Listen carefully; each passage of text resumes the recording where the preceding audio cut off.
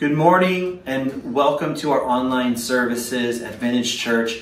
I'm Pastor Timothy. This is my wife, Tara, and we're so thrilled that you decided to join us this morning on Facebook or YouTube at Vintage Church. We want to make Jesus irresistible in our everyday life. We want to see fruitful and flourishing lives and families that make Jesus irresistible in the city of Lodi and beyond. And so if you want to know more or you want to connect with us, I'd encourage you to visit us on our website at vintage1948.com.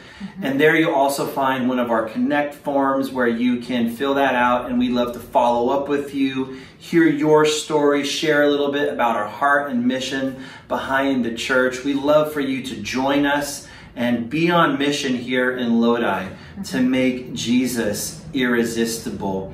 And so one of the ways that we do that is by equipping people to be better followers of Jesus, and we do that through Bible study. And so the ladies have been in a great Bible study in 1 Peter. How's that going? Wow, guys, it's been amazing. I know for the ladies that have been able to hang on and keep going week by week, we have just been blessed by the ministry under Jen Wilkins. That's the teacher that we have been following under, and the discussion. It is just so incredible when women get to gather together and just learn about the Word of God and talk through it. There's just so much growth. It's great. So with that, we have about 2 more weeks left. We're almost over. That fast. Yeah, it went fast. So we're starting week 8 this Tuesday at 10 a.m. You can always join us in person in the fellowship room, or you can always join us online through Zoom. Just go ahead and text me and I will always send you that Zoom link. And then after we're about done on February 23rd, ladies, this is for everyone that calls Vintage Church their home. We would like to host a luncheon, and more details about how that's going to look and what's that going to look like is to come. Okay. So it's going to be at 10 a.m. in the fellowship room.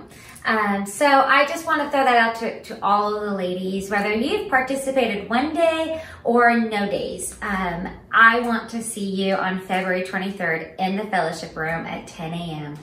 And then we're going to take a break. We're going to, for the month of March, take a break. We're following the calendar with the school district. My lovely children are off for 2 weeks. Yeah. And then we will resume our next Bible study after Easter. So stay tuned for all of that information to come your way. I will make sure to get that out to each of you guys through the month of March, what we're going to be studying, and all of those details. So stay tuned for that. So I hope to see you this Tuesday. And that frees us up to kind of think about and plan for what Easter may look like. Right. I don't know all the answers. Hopefully we can have an in-person gathering. Yeah. And so let's pray for that. Yes. But I am excited. This is our second Easter year at the church. Yeah, and, it is. It's been different. It was very Easter different. is the Super Bowl, which is today as well. Go Tom Brady. But you're Easter. Tom Brady. I'm sorry. I'm voting for the other team. You're voting for the Patrick Mahomes? Well, here's the deal. Last year on our fantasy football team, I had Patrick Mahomes and Tom Brady on my team, so I like both of the quarterbacks. I just want Tom Brady to win. You do that, and I'll do Patrick Mahomes. Okay, great. That's good. Well, some competition. We'll see.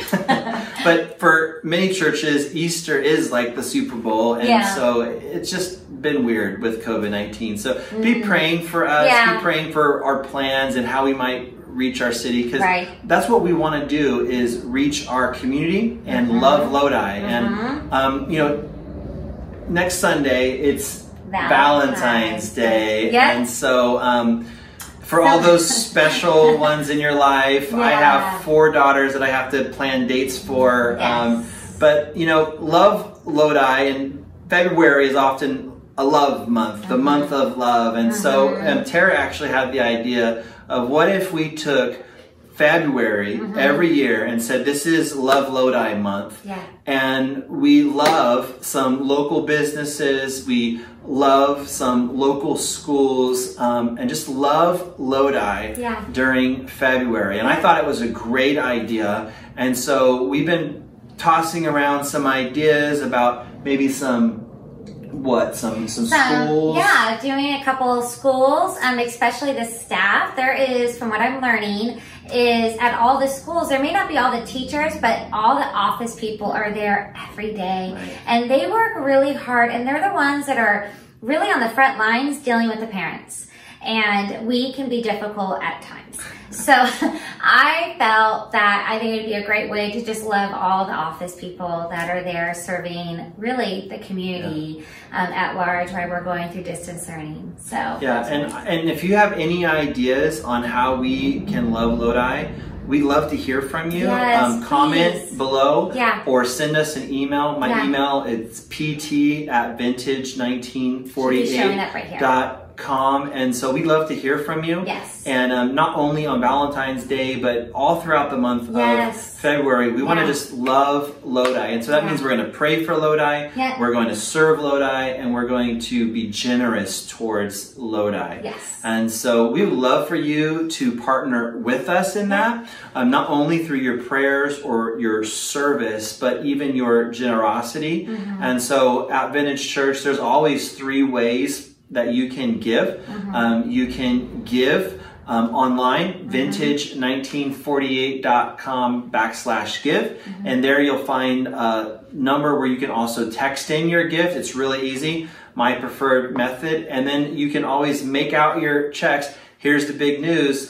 You can make it to Vintage Church now. All the paperwork is done. Yay. And there's been a lot of transition and change, but we're there. And so you can make your checks out to Vintage Church. And if you forget and you say Lodi Community Church, that's still acceptable.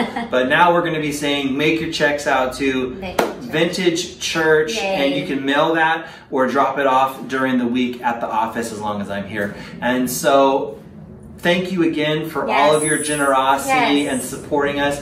And if you do want to make that gift for Love Lodi, which has now become like our overarching outreach line item on our budget. So any money that comes in towards Love Lodi will be used to reach our community, to love and serve Lodi, to be generous towards them. And by doing that, as we learned last week, we store up our treasures, not here on earth, but in heaven. And so I'm excited for that, and I'd love for you to partner with us in this gospel work. And so with that, now is our call to worship. And so today, we're in Matthew's gospel. We're looking at anxiety. And I know for many of us this year, anxiety has just gone through the roof. And I just want us to remember Jesus's words. Well, really, it's the author of Proverbs who said, trust in the Lord with all your heart and lean not on your own understanding, but in all your ways acknowledge him, and he will make your paths straight. And it sure does feel sometimes this year that our path has not been straight. It's been crooked and circuitous and all over the place. But it says trust in the Lord. And this morning, as we prepare to sing and to lift up the Lord, would you just be reminded this morning that he's trustworthy, that he knows the details of your life better than any other person on this planet, and that he cares for you. Who are we that he is mindful of us? But it says in his word, he is mindful and he cares for us, and so we can trust him. And so would you just join me in prayer this morning? I know this week and the week before we've lost some of our members in their battle with cancer, and there's another dearly loved saint, Gary, that is knocking on heaven's door. And so I had this great opportunity to sing hymns with him, and he sat up and began to sing hymns like When the Roll is Called Up Yonder and Victory in Jesus and Leaning on the Everlasting Arms and some others. And it was a highlight of mine just to see someone that comes alive with singing. And that's why we sing. And I know it's not the same as being in person. I mean, being able to sing hymns with just a small group in that living room was a total different experience than trying to sing with my family in our PJs in our living room. But would you sing? Even just if it's you, would you just sing along? Would you sing and make a joyful noise to the Lord? Because it does make our souls alive. Amen. And so would you pray with me, Jesus, as we prepare to worship and sing this morning? Would you meet us wherever we're at? Would the words on the screen just be prayers of our hearts and melodies in our souls that exalt you, Jesus? We love you, and we ask that you would meet us and be with all of us as we continue to face the uncertainty of our day, knowing that you are faithful and that you are sovereign and you're in control. Root our hearts in Jesus, and may he be the rock of our refuge. And we pray these things in Jesus' name. Amen. Amen. Let's worship. The words will be on the screen, but let's worship and sing to the Lord this morning. Yes.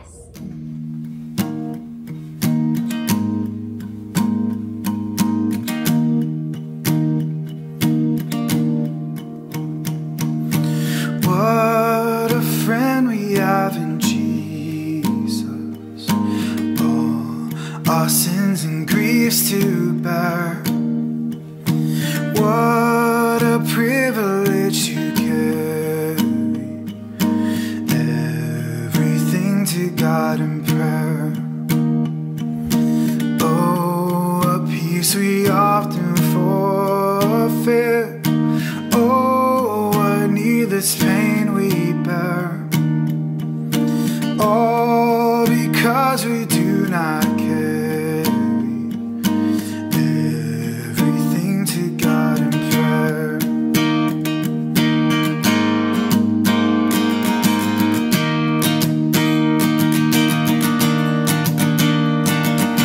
How we trials and temptations, is there trouble anywhere? We should never be discouraged. Take it to the Lord in prayer. Can we find a friend so faithful, who will all our sorrows share? Jesus knows our every weakness. Take it to the Lord in prayer.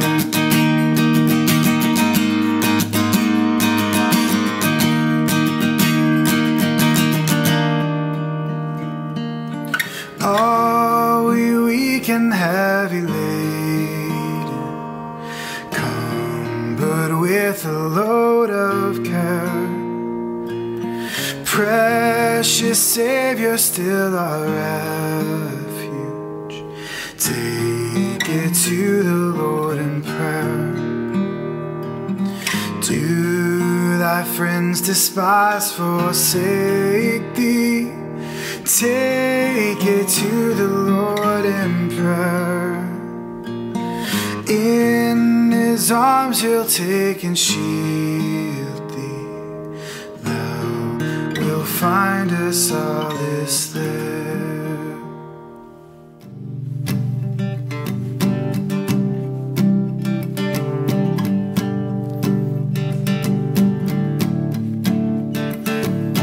What a fellowship, what a joy divine, leaning on the everlasting arms.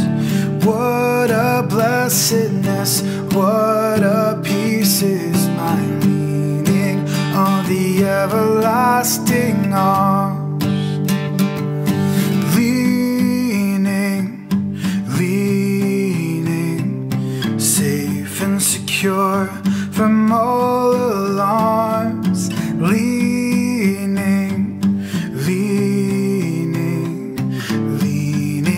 on the everlasting arms.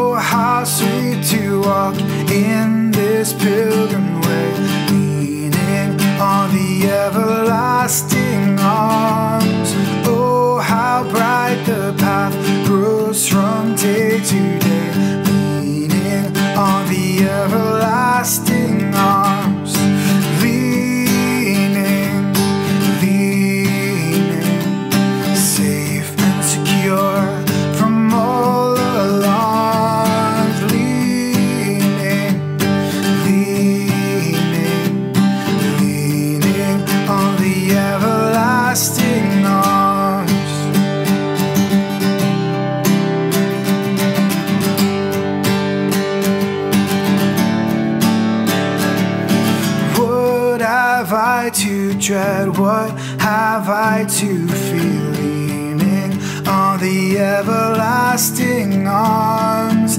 I have blessed peace with my Lord so near, leaning on the everlasting arms. Leaning, safe and secure from all alarms. Leaning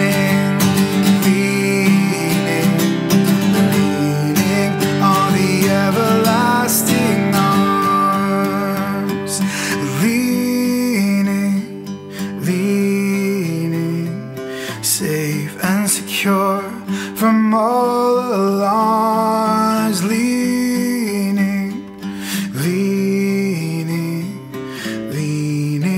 on the everlasting arms.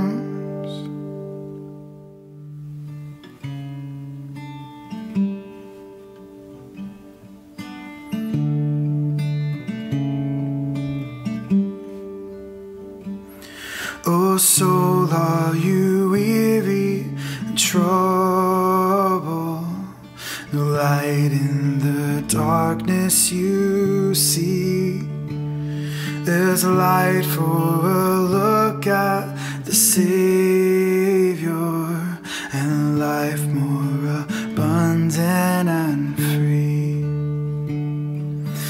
Turn your eyes upon Jesus, look full in His wonderful face, and the things of earth will grow strangely dim in the light of His glory and grace.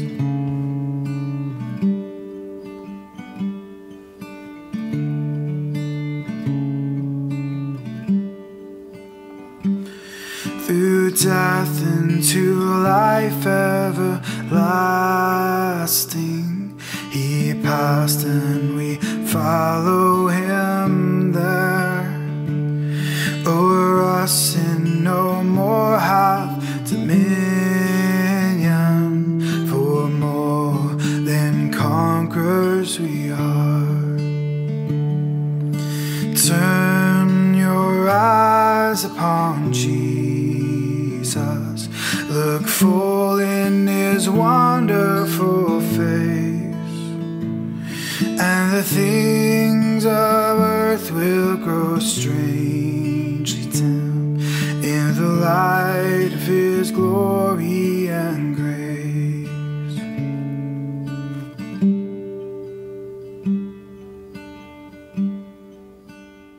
If you have your Bibles, go ahead and turn with me to the Gospel of Matthew, chapter 6. We're going to be reading verses 25 to 34 this morning. And we're continuing in our series in the Sermon on the Mount, and we're going to continue that up until Palm Sunday. And so we'll be able to finish our series in the Sermon on the Mount the Sunday before Palm Sunday, and then we will have our Palm Sunday service and Easter service, and I'm eager to plan more about that, but until then, we're going to be in the Sermon on the Mount, and it gets good. And so I am excited for the next few weeks as we dive into the last part or the second half of the Sermon on the Mount. But if you would you stand for the reading of God's Word? We're going to be in, again, Matthew chapter 6, verse 25 to 34.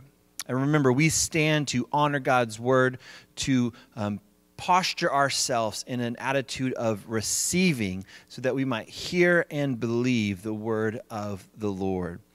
And so in verse 25 it says this, "Therefore, I tell you, do not be anxious about your life, what you will eat or what you will drink, nor about your body, what you will put on. Is not life more than food, and the body more than clothing? Look at the birds in the air. They neither sow nor reap nor gather into barns, and yet your heavenly Father feeds them. Are you not of more value than they? And which of you, by being anxious, can add a single hour to his span of life? And why are you anxious about clothing? Consider the lilies of the field, how they grow. They neither toil nor spin. Yet I tell you, even Solomon, in all his glory, was not arrayed like one of these. But if God so clothes the grass of the field, which today is alive and tomorrow is thrown into the oven, will he not much more clothe you, O you of little faith? Therefore, do not be anxious, saying, what shall we eat, or what shall we drink, or what shall we wear? For the Gentiles seek after these things, and your heavenly Father knows that you need them all. But seek first the kingdom of God and his righteousness, and all these things will be added to you. Therefore, do not be anxious about tomorrow, for tomorrow will be anxious for itself. Sufficient for the day is its own trouble. Let's pray this morning. Father, we need this teaching from you. In our day, in our world, in our country, there are many who struggle and wrestle with anxiety, depression.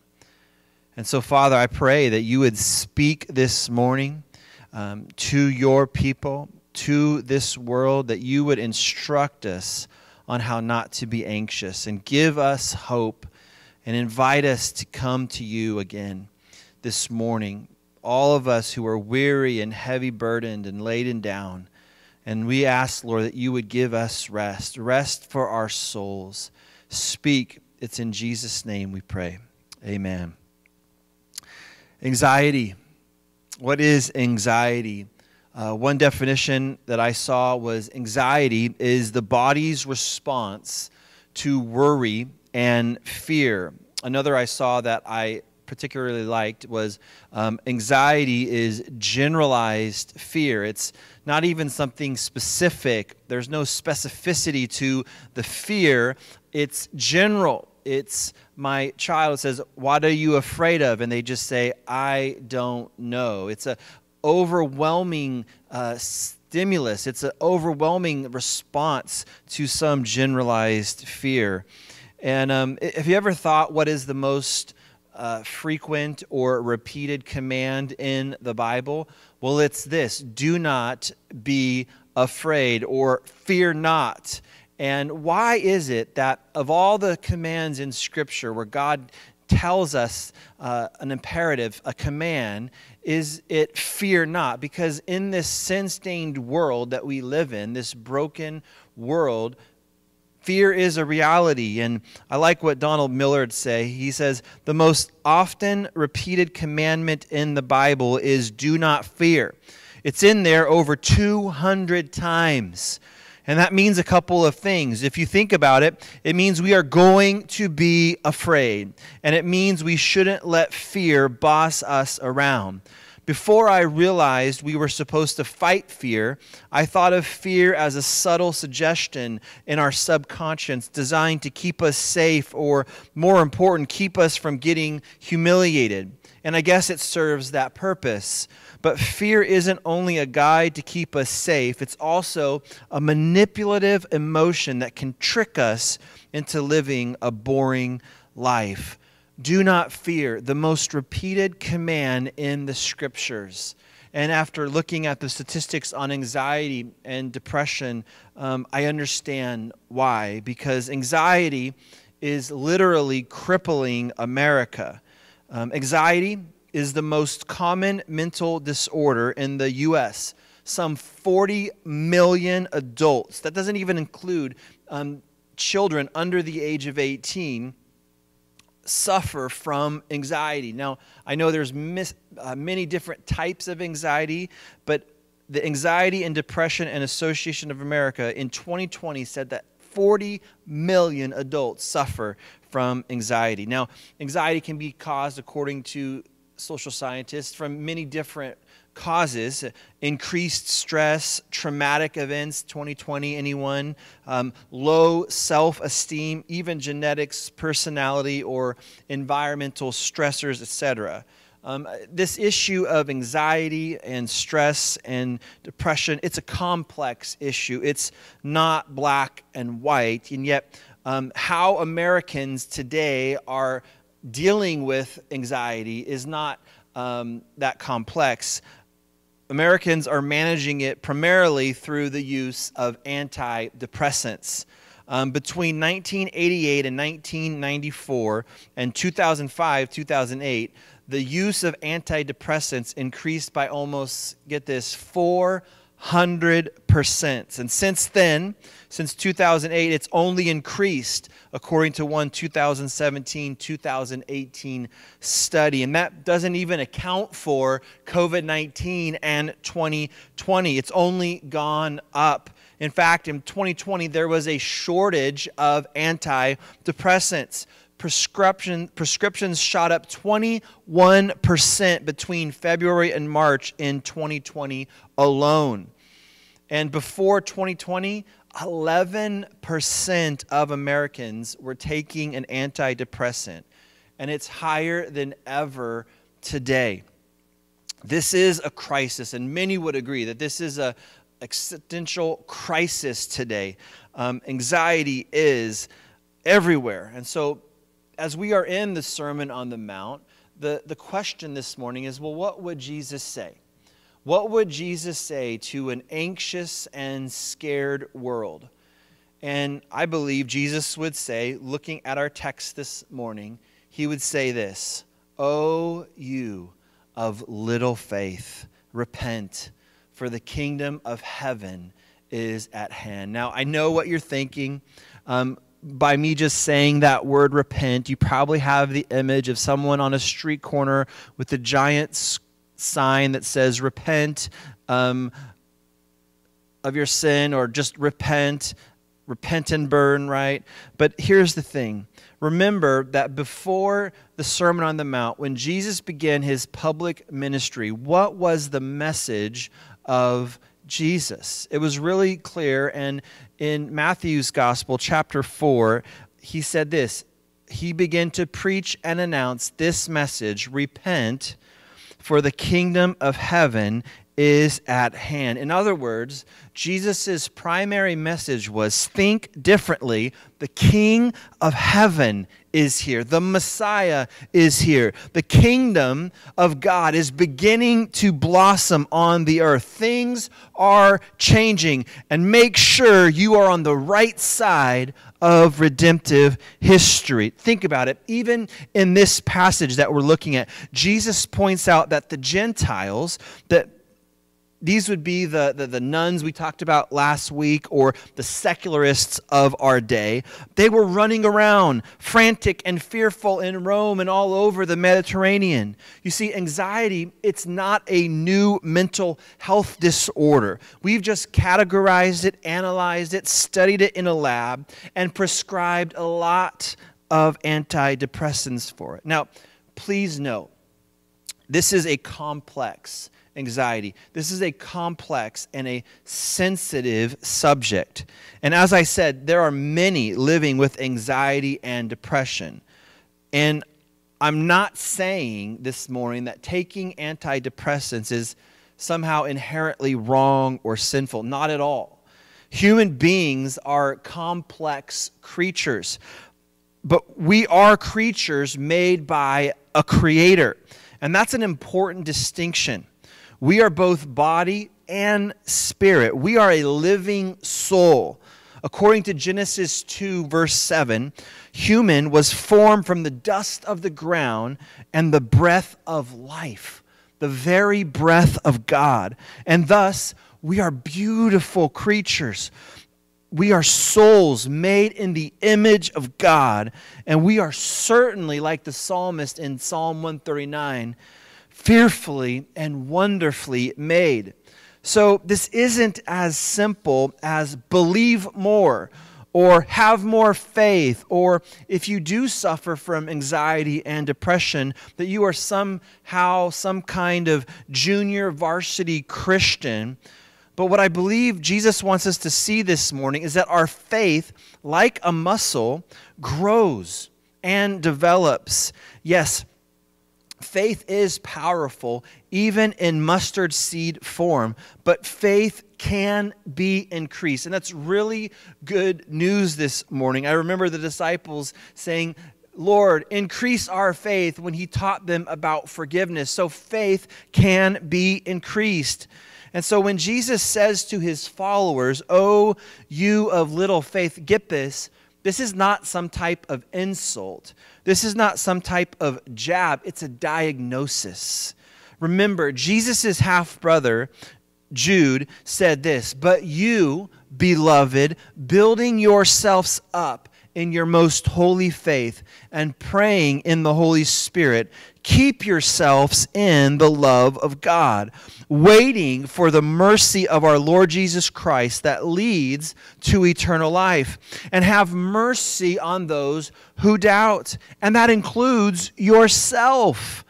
A lack of faith is not an insult, it's a diagnosis. And if you are struggling in the faith department this morning, have mercy on yourself. And it's kind of like someone at the gym, saying you have more work to do. It's not personal. It's not a jab or an insult. It's just a reality. This week, I recently started working out again. It had been some 5 months since I had been in the gym. And man, 1 week in, I am really sore. My legs, they're killing me. And as we were, I think it was on Thursday, we were doing upper body. And I remember the trainer was like, "Okay, next one is tricep dips." And it was where you took some dumbbells and you put your arms back and you try to do a tricep dip to strengthen your triceps. And I remember I couldn't even lift my body. I was done. I was exhausted. My muscles were exhausted. There was no way that I was going to be able to lift up my body and do a proper tricep dip. And so I just sat there for that minute of the training session. And, when that happened, it wasn't an insult. When he said, "Come on, it's all right, get better or do better," or "You can't do that, you'll get there one day." That's not an insult. It's just a reality. It's a diagnosis. I don't take it personal. It just revealed where I was at. It revealed that my strength, it's not what it used to be. And so that I need to build up my strength in my arms. And so this morning, if you identify with the many who suffer from crippling anxiety, this is not an insult or even a suggested quick fix. It's an invitation from a loving Father, a merciful King who wants to show you how to build your faith up, who wants to grant you repentance, a changing of the mind, to think differently about the world, your everyday life, and renew your mind. Renew your mind so that you no longer have to conform to the pattern of this world, one of internalized chicken littles, if you would, screaming, "The sky is falling." That accurately depicts Jesus' picture here in Matthew chapter 6 of the Gentiles looking frantically for things that just don't last. And Jesus wants us to be transformed, ultimately into something truly irresistible in this world, an image bearer of God himself, redeemed and restored by the gospel of Jesus Christ. Jesus is inviting us to listen to his diagnosis of our faith, of our heart, and invite us to trust in him, to experience revelation, to repent or change our mind and think differently, to renew our mind that we may reflect him in our everyday life. This is what I like to call the 4R revolution: revelation, repentance, renewal, reflecting. And so let's unpack Jesus' diagnosis this morning. We see in verse 25 that Jesus starts off this passage with the word therefore. And I was always taught whenever you see the word therefore, you have to find out what it's there for. And so we cannot continue until we see this morning that verses 19 to 24, or last week's sermon, and this passage on anxiety, they're connected. In the previous verses, remember, Jesus contrasted two treasures, two visions, and two masters.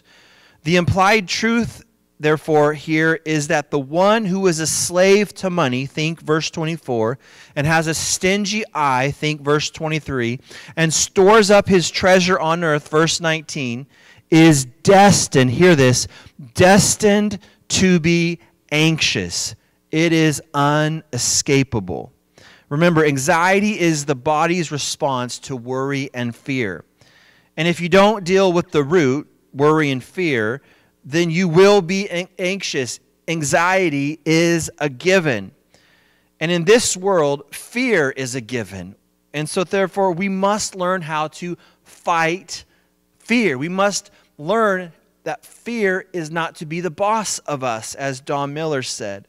Think about it. In Jesus' words, moth and rust can destroy our treasure, or thieves can break in and steal everything that we've worked for. And if this is the case, and if our treasures are stored up here on earth, then it's easy to live with anxiety. It's easy to look around and always be suspicious or anxious or fear that your hard-earned treasure would be stolen or destroyed. And so, if we live with this type of anxiety that lives underneath the surface of our everyday life, then we often will try to numb our anxiety through mindless entertainment or binging Netflix shows or even overeating or drinking too much wine or the overuse of medication or even other unhealthy coping mechanisms, because all of us will cope with anxiety and stress differently. And Jesus is teaching us how to fight fear and worry. And there are even far more destructive coping mechanisms that many, especially teens these days, are using because of this under the surface generalized fear or anxiety. And Jesus is offering us hope this morning. You see, stress and anxiety, they don't just magically disappear. They have to manifest somewhere in our everyday life. So, for example, if you are stressed and anxious, that might appear in your being short with your family. Maybe your temper is not under control, or maybe you're having outbursts of anger, or you're complaining a lot, or you're eating too much. And all of us have been there. Stress is a reality that we must all deal with. But stress will always find a way to be relieved. Always. And so the good news this morning is that Jesus invites the weary. He invites the burdened to come to himself, so that at the cross that we can exchange our worry, our fear, our stress, and our anxiety for his peace that surpasses understanding. And that's good news this morning. And so we have to see that Jesus is inviting us to repent, or to think differently. That's literally what the word repent or metanoia means, to change one's mind, to change their behavior, to think differently, to see the world differently, to change our mind, to change the narrative, to change the story, to change our master or who we worship. And if we would change our vision, then we would change our treasure. This is the path towards transformation that Jesus offers us in this text. There's no other way. The kingdom of heaven is at hand with every one of Jesus' words here in Matthew's gospel. And we have the opportunity to receive the kingdom, believe the king, and change everything, or simply ignore it. And if we try to adopt only a part of it, that is the same as ignoring it. Nothing will change. Jesus' command, do not be anxious about your life, can only be obeyed if the king of our heart is Jesus. And our vision or our narrative, it's formed around the gospel of the kingdom, and our treasure, what we live for, is stored in heaven in Christ Jesus. This is how we construct a battlement for warring with anxiety that constantly sieges our soul in this broken era and age. Now, in this passage, Jesus talks about what we eat and what we drink, our physical health and our clothes. And all of these are representatives of our everyday life. Note Jesus' words here. Is not life more than food, and the body more than clothing? Meaning that there is something more to our everyday life than just eating, drinking, putting on clothes, going to work, or watching TV. These things that normally make up our everyday existence, there is something more. Hear that. There is something more to your everyday life. Something deeper, something more majestic, more glorious. But we have to have eyes to see it. It must be revealed to us by our Father in heaven. And that's exactly what Jesus is doing here in this text. He's wanting to remind his disciples, his followers, that there is something more to everyday life.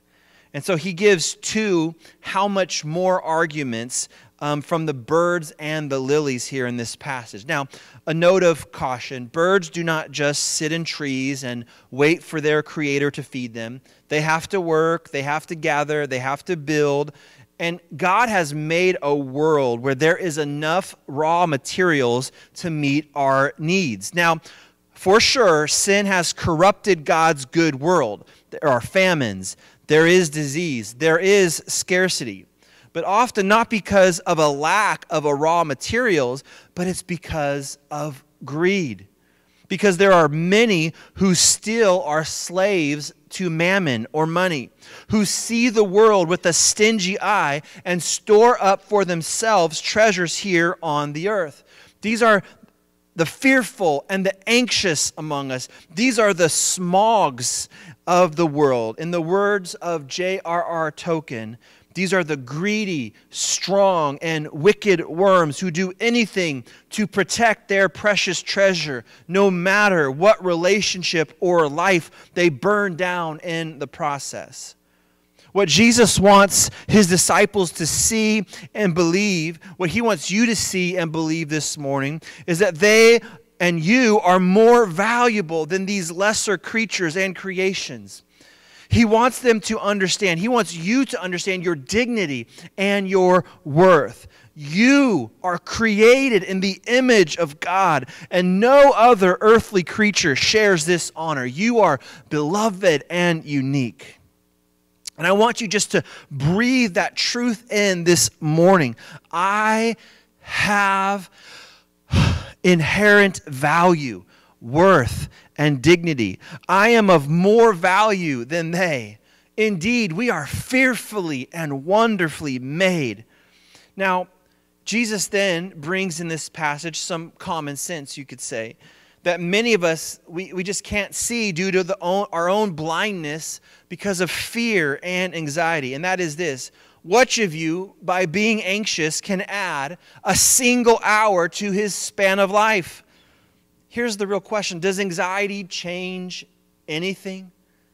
Does it change or help anything? No, it doesn't. Does fretting change anything? It reminds me of an old English proverb. Fear knocked out the door. Faith answered, and no one was there. It also reminds me of the times my baseball coach or I fought with the referee or the umpire.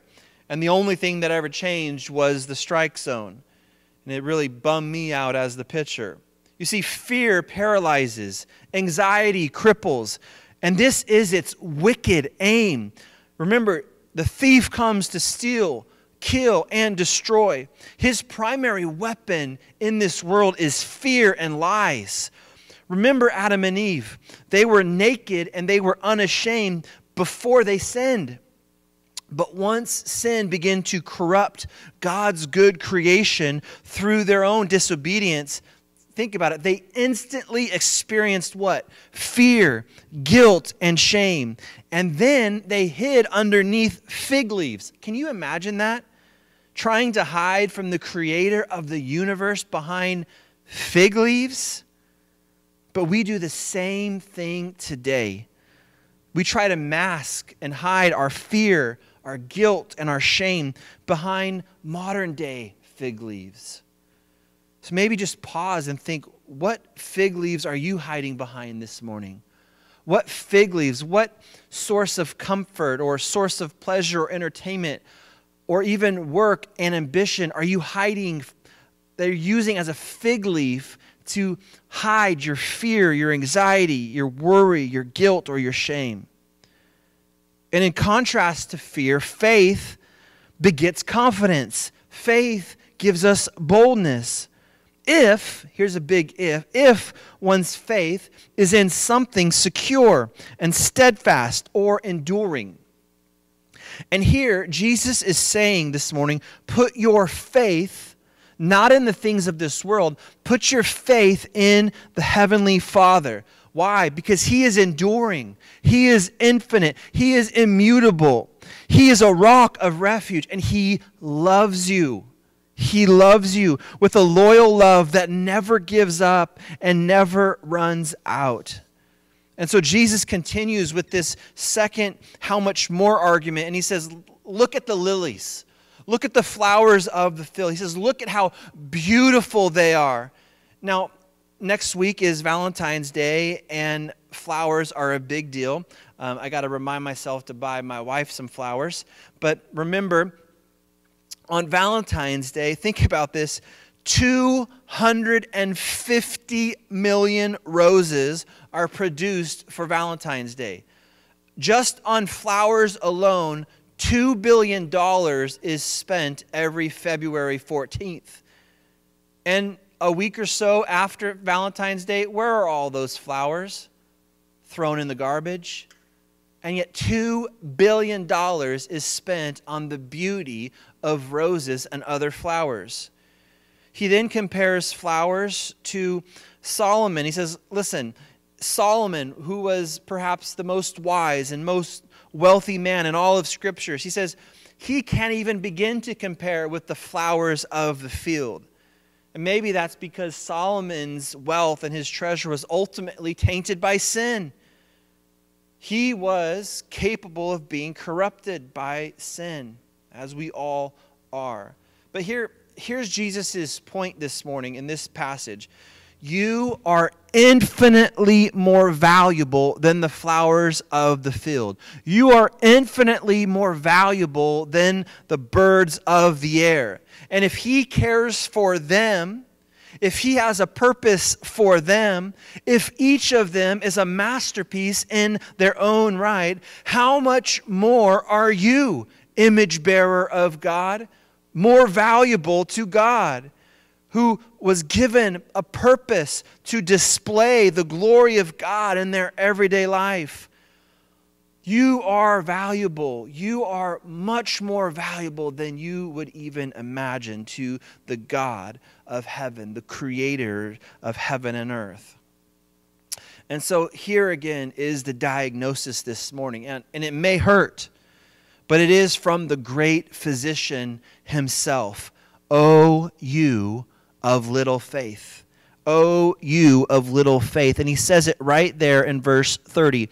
But if God so clothes the grass of the field, which today is alive and tomorrow is thrown into the oven, think of all those red roses that are going to be thrown away after Valentine's Day, will He not much more clothe you, O you of little faith? Now please hear me this morning. Jesus is not insulting you. He is trying to strengthen you. He is inviting you to something more. Remember, this life is more than just eating and drinking. And this is why Paul could tell the Corinthians that because of the gospel, because of Jesus, whatever we eat, whatever we drink, whatever we do in our everyday life, we can do it all for the glory of God. And so what is Jesus' prescription after the diagnosis? He says, don't run after these things. Don't pursue these things. Don't treasure these things. Don't hold them as ultimate in your everyday life. Hold them loosely.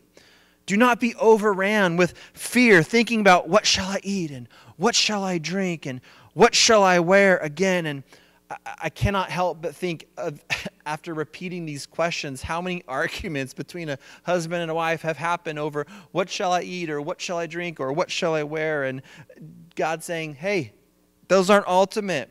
But does this mean that we are just to throw out all of our concern about what we eat, drink, or wear? No, not at all. I mean, please put on clothes, please, and eat healthy. But we must understand that our life, our everyday life, it's just much more than eating, drinking, and putting on clothes. This ordinary life that we've been given by God is meant to be extraordinary. It's meant to display the glory of God, to make Jesus irresistible, to bear fruit to the glory of God. Now, Jesus says here that the Gentiles, or those non-covenant individuals, those who don't worship God of the Bible, that they are seeking after these earthly things. This is all they think about. Why? Because it consumes their mind. It consumes their time, because it overflows from a heart that loves the things of this world. It is their identity. It is their significance. It is the image that they want to convey in the world. And all of those things come from these earthly items, things. Why? Because they are slaves. In Jesus' words, they are slaves to money. And their vision or their story, it's caught up in the pattern of this world. And their treasure, therefore, is being stored up on the earth. And I think C.S. Lewis accurately describes such a person. He says, "We are half-hearted creatures, fooling about with drink and sex and ambition, when infinite joy, the much more, the infinite joy is offered us, like an ignorant child who wants to go on making mud pies in a slum because he cannot imagine what is meant by the offer of a holiday or vacation at the sea. We are far too easily pleased." We are far too easily pleased. We concern ourselves with what we eat and what we drink and what we wear. And Jesus is saying, listen, don't be anxious about that. I know that you need all that, but life is something more. And so Jesus tells his followers, he tells you, your heavenly Father knows that you need all these things. He says it right here in verse 32. For the Gentiles seek after all these things, and your heavenly Father knows that you need them all. But seek first the kingdom of God and his righteousness, and all these things will be added to you. Your heavenly Father knows that you need all these things. It's the same God who clothed Adam and Eve after they sinned against him, who gently removed those fig leaves that they were hiding behind, and he covered them with warm clothes of a skin of a sacrificed animal that foreshadowed Jesus in such a beautiful way. This is the same God who knows your every need, who does not want us to fend for ourselves, to look for our identity in what we do, eat, or drink. He wants our identity to become a part of his gift to us in Jesus and the gospel. He knows that we are scared. He knows that as we journey through this sin-stained and broken world, He knows that fear is a reality. He knows that worry is a reality. And He knows. And He says, don't be anxious. Why? Because I am your heavenly Father, and I know that you need all these things. And not only do I know, but I have provided the answer and the ultimate solution in Jesus Christ and His gospel. And so He invites us to repent, to think differently, because the kingdom of heaven is at hand. Jesus, the King, is on the scene, and He will go to the cross, and He will die for our sins, and He will absorb our wrath, God's wrath and our worry, and then He will raise from the dead to offer us new life and the hope of transformation in this present age as we wait for the coming of our great God and King, who will make all things new in the new heavens and the new earth. You see, we must remind ourselves this morning to put our faith in a merciful Father and a loving King who laid down His life for us to make it undoubtedly clear that we are valuable and that life is much more than just eating and drinking. And that because of Jesus and the gospel, that our purpose that was given to all man and to all women, to all human beings in the Garden of Eden, can be redeemed, that it can be restored, and that we can experience the garden life, a fruitful and a flourishing life that makes Jesus irresistible, an ever-increasing experience through the power of the gospel and the Holy Spirit, until those new heavens and new earth dawn on this broken earth, and all things are remade and made new. And we dwell in the garden city with God forever and ever. And next week, we're going to unpack that idea a little bit more as we drill down deep into the verse 33, one of my favorites, that says, "Seek first the kingdom of God and his righteousness, and all these things will be added to you." And so we're going to unpack that idea more next week. But for today, I want us to focus on Jesus' last, final, practical instruction this morning. And hopefully it serves us well in these crazy days of COVID-19. I know for many of us, we have suffered so much uncertainty and so much instability over the last year, and even at the beginning of this year. There's so much that looms on the horizon. And with that, Jesus says, do not be anxious about tomorrow, for tomorrow will be anxious for itself. Sufficient for the day is its own trouble. Think about it. In this sin-stained world, there will always be trouble. Every single day will bring some challenge or some pit that we may fall in. But there's no need to worry about tomorrow. Why? Because Jesus says, my grace is sufficient for you today. And tomorrow, which will be then today when you're experiencing it, my mercies, they're new every morning. So the grace that I have for you is for today. And that same grace that I had for you today, I'll have that grace for you tomorrow. So don't worry about tomorrow. Just be engaged and be present today. Rejoice in your God today. Rest in the finished work of Jesus today. Trust Him today. And live out your everyday life to the glory of God by trusting in Him, your heavenly Father. God has promised enough grace and mercy for today. And when tomorrow comes, friends, whatever trouble may come with it, He has promised us that His mercies, they are new every morning. And so today and tomorrow, we will pray, Our Father, who art in heaven, hallowed be thy name. Thy kingdom come, thy will be done on earth as it is in heaven. And give us this day our daily bread. His grace is sufficient for you today. His mercy is new this morning. And His grace will be sufficient for you tomorrow, whatever may come. And His mercy will be new tomorrow, whatever the day may bring. So let us trust in the Lord and not be anxious, and learn to trust our Heavenly Father. Let's pray. Father, we thank you for your word. Lord, we need to hear your instruction this morning. So many of us deal with anxiety and depression. So many of us run around like the Gentiles of this world. Help us no longer conform to the pattern of this world. Help us to renew our mind. Help us to repent, knowing that your kingdom is at hand in the life, death, and resurrection of Jesus Christ. Help us to understand that because of the gospel, whatever we do, whether we eat or whether we drink, we can do it all for the glory of God, and that in our everyday life, we can make Jesus irresistible. It's in Jesus' name we pray. Amen.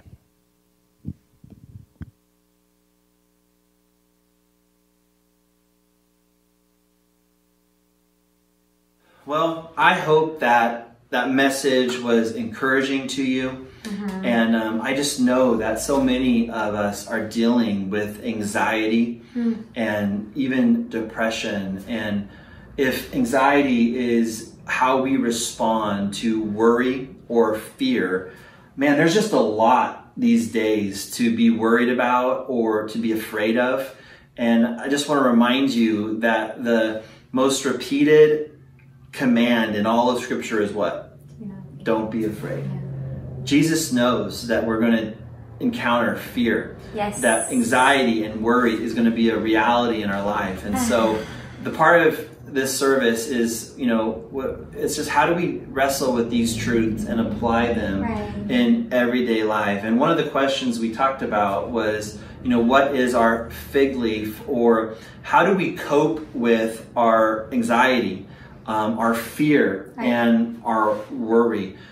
We all have our different coping mechanisms. We do. And remember, anxiety can be onset through trauma, through stress, through low self-esteem, and yes, some of it's even genetic and personality driven. There's a whole lot of factors. Remember, it's complex, but for me, and Tara will share a little bit here, we were trying to work out, I mentioned that in the sermon, and things were going well, but then we had a trauma in our life, and we lost Caesar to a tragedy, and he was, someone that had come to our home as a junior in high school, and we kind of brought him in and made him a part of our family, became legal guardians, and we considered him, like a son, and our kids think of him as a brother. And to lose him to a tragedy was traumatic for all of us. And even my son today on distance learning will start crying out of nowhere because he is dealing with the worry and the fear of the unknown and all these different things.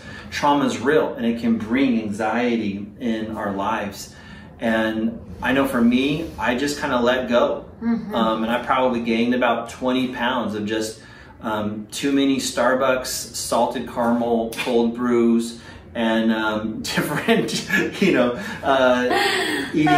It was just, that was one of my biggest fig leaves of ways to deal with worry and fear for me is that. And it's a bad fig leaf. It doesn't really cover it because it starts poking out in other places. And so for me, that's just been one for me. What about you? Have you had any fig leaves? I know distance learning, and this year has been a lot. Yeah, the snowball effect of after Caesar and continuing distance learning with no end in sight. And then I lost my childhood best friend, and that was another trauma that occurred. And then distance learning continues. And so for me, the fig leaf will definitely be, I get rather the feeling of paralyzed, where I just don't want to get out of bed. And if I do, I don't put any effort in my physical appearance. I would just stay in my jammies and just feel that sluggish, no motivation to do anything, to just stay on the couch and cope. And the other way is definitely eating. So that's not good for either one of us, because we feed that in our fig leaf, and it's always a night craving eating. It's the late night where you just go and get the Foster Freeze run, ice cream, chips. It was a way I coped with a lot of pain and a lot of loss, and not just my own personal pain and loss, but my kids' pain and loss. It was the way that I coped that way. And so, one of the things that we mentioned in the sermon is that, when we were created, we were made from the dust and then the breath of life, and we became a living soul. And so there's two parts of us. There's the physical, and then there's the spiritual. And so, oftentimes we can talk about just the physical or just the spiritual, but reality is we need to learn that they both affect and influence one another. Yes. And so what we were talking about is, some of the things that we've been learning, healthy ways to deal with anxiety, fear, and worry. Yeah. Yes, read your Bible. Yes, believe the promise of God. Yeah. Yes, pray. But that's not enough. Right. And when I say it's not enough, is we're a complex human being. Right. And so sometimes you don't pray because your body's so tired and demotivated that it's harder for you to pray. Remember, Jesus said the spirit is willing, but the flesh is weak. So your spirit may be willing, but your flesh is weak. Yeah. So take a walk. Yeah. go get some exercise. Right. Go get some sun, and let that bring your body alive physiologically. Right. Go get some exercise, work out, go for a walk, talk to someone, have someone give you a hug, a loved one. Have that's a big I know it's hard in COVID-19 times, but if you have someone in your household, hug them a lot. I run around to my daughters and say, affection, affection, because it releases like serotonin. Serotonin. And so it's natural. And so remember, the spirit may be willing, but the flesh can be weak. You have to feed both body and spirit. And so, you know, one thing that we've done that has helped our family, I would say, get back on track, especially in the last few weeks, is implementing this thing called Sabbath in our weekly rhythm. I love how Caleb, he is like 5 o'clock, it's Sabbath. And he likes to tell everyone about it. For us, our family, Sabbath is from 5 p.m. on Friday to 5 p.m. on Saturday. And it's basically, it starts with a prayer, and we just say, God, we're resting from our work. We're not producing or creating anything. We're just going to enjoy you, and we're going to enjoy the gifts that you have given us. Good food, good music, good stories, fun, bike rides to Lodi Lake, exercising, nails for mom, or whatever brings us joy. And causes us to rest in Him and to remember the good gifts that He's given us. And just that has helped me, at least, reorient and to really understand that I don't need to be anxious. He's still God, and I can stop working, I can stop checking my emails, I can stop checking Twitter, because He's God and He's in control, and I don't need to. I'm not God. I'm not a robot. I'm a living human being, and I need to learn how to be and to rest and to be present, because that's what you need more than anything. You need the presence of me as your husband. My kids need the presence of me and being engaged in my kids' life. And when we're just busy trying to mask our fear and worry and anxiety with fig leaves, it doesn't work. And so what about you? What have been some good mechanisms that you've implemented to help you drop those fig leaves and embrace God? So a huge one, you know, I love how you put it. It is both spirit and flesh, because I was realizing I was growing spiritually. You know, the Bible study was huge for me personally. It was anchoring me in the Word of God, getting me into it daily. And I tell the ladies this every Tuesday. It was my favorite day because I loved the fellowship time. I looked forward to seeing their faces and talking through the Word of God. And that was happening, but there was a physical part that I was still feeling the sluggish. I was still feeling just no energy. And I had to take a pulse of what's going on with my body. And because it's both. And I had to do this not just with me, but with my kids as well. And so practically we got a gym. You know, we started working out. I went to him, I said, we need to physically work out. And that works great for me in the morning because it boosts my energy. Or eating, what you put in your body is what your body's going to give you. So if you're constantly feeding it junk, don't be surprised if you feel like sluggish and not wanting to get up. And that will impact your Bible reading, your prayer, and all these other spiritual things. Yeah, and the anxiety and worry will just come out in different ways. You know, for me, it will be where I'm just barking at the kids for chores and wanting, because I want to control something. So when anxiety is so high in my life, what I can control, I'm trying to grab on and control it. Right. So cleaning for me it's great that I like a clean and orderly house, but it's not great when mom is freaking out in freak out mode because there's anxiety back here and it's pushing giving me. all of us anxiety. Giving them all anxiety. That's why, you know, he didn't mention this, but part of Sabbath, we don't do chores. We don't expect our kids to do chores. We have 24 hours of choreless. So we work hard 6 days. Heaven on earth. And we rest those 24 hours, no chores. So exercising, I've been eating way more cleaner, feeding my body. I've also implemented that with my children. Getting outside, encouraging them when the sun is out, get that natural vitamin D. Your body needs it. You need to soak it in. Taking vitamins. I purposely went to, to buy certain vitamins for each of my kids and for us to make sure that we're feeding our body that way too. So marrying the two, and I can tell you that my circumstances hasn't changed at all. You know, the grieving process of Caesar and my friend, it's still there, and I still walk through that. Distance learning, still happening, and I don't see any end right now. And we still have COVID-19. We're still coming. We still have craziness in our government, and there's still all this thing out there. But I can tell you this, in the last, I would say, couple weeks, my body and my spirit are in unity, and I'm more in one. I'm more in sync, and I can rest in the sovereignty of the Lord and anchor myself there, and I can feel my body at rest and getting what it needs. And so next week we'll explore more what this may look like when we look at that verse, seek first his kingdom and righteousness, and all these things will be given to you, because God knows that we need all these things, these basic needs, but we sometimes just lose sight of him as a loving father that knows what we need, and we don't trust. And that only increases the anxiety and the worry and the fear. And so hopefully the gospel is enough for us this morning to know that God loves us, he's for us, and if he is for us, then who or what circumstance can be against us? And so let that be the benediction that you carry with you this morning. If God is for us, then who can be against us? COVID-19, distance learning, government, death, cancer. There's so much in this sin-stained world.